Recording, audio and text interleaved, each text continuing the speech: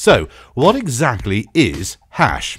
Unlike cannabis resin, which is obtained from the buds of the cannabis plant, hash comes from the rest of the plant, especially any flowers, which contain trichromes. These trichromes contain both cannabinoids, such as CBD and THC, along with terpenes, which are responsible for providing hash and cannabis resin with its distinctive smell.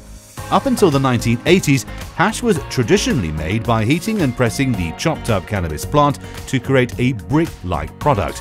It was in the late 80s that a machine was developed to separate the trichromes from the rest of the plant material, which were then used to create hash.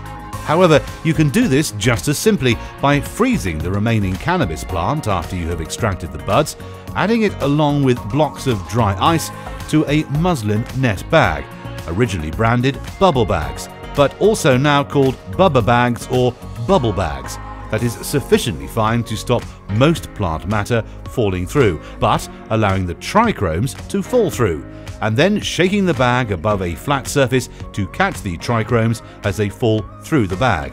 Alternatively, you can take your frozen plant material and place it on top of a very fine mesh screen that has been placed above a flat surface. The cannabis plant should then be gently rubbed and spread over the fine mesh screen, encouraging the trichromes to fall through onto the surface below. You have to be careful not to do this for too long, or you will begin to break down the plant itself, and that will also begin to fall through the screen, lowering the purity of your hash. This powder-like substance of trichromes is called keef. No, not Keith, it's spelt K-I-E-F, and it is collected and compressed in a block for a few minutes using a car jack. Once you have released the jack and opened up the block, you will find a very solid hash brick inside. If you know of other ways to make hash, perhaps using water extraction, or have a separate topic you would like us to cover in future videos, do let us know in the comments below.